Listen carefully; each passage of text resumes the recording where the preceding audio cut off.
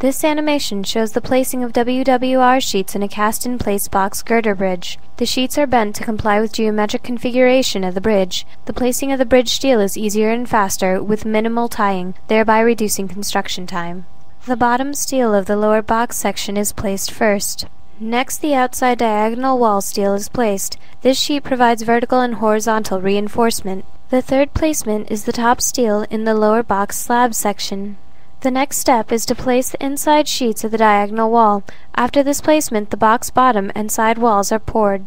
The next phase is to place the steel in the bridge deck.